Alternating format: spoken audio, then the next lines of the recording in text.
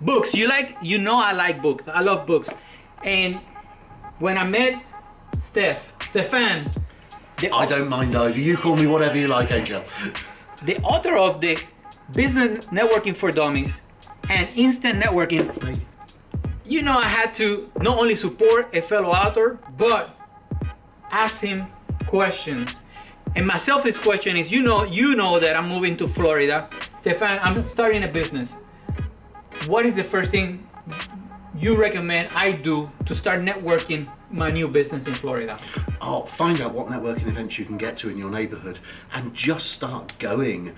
Build up your network there as quickly as possible. And also with these fantastic videos, when you meet people, you can then direct them to, where do you put these on YouTube or Facebook or? YouTube, Facebook, and my own website. Awesome. And you're already starting to bring value to the people there. So through watching the videos, they will feel that they know you better than the once or twice they've met you. But get out there as much as possible at first. There's no downside to building your network if you're going somewhere where you don't know anyone at the moment. So Google networking events. Get networking events in whatever your neighborhood's called, and then go out there and find them.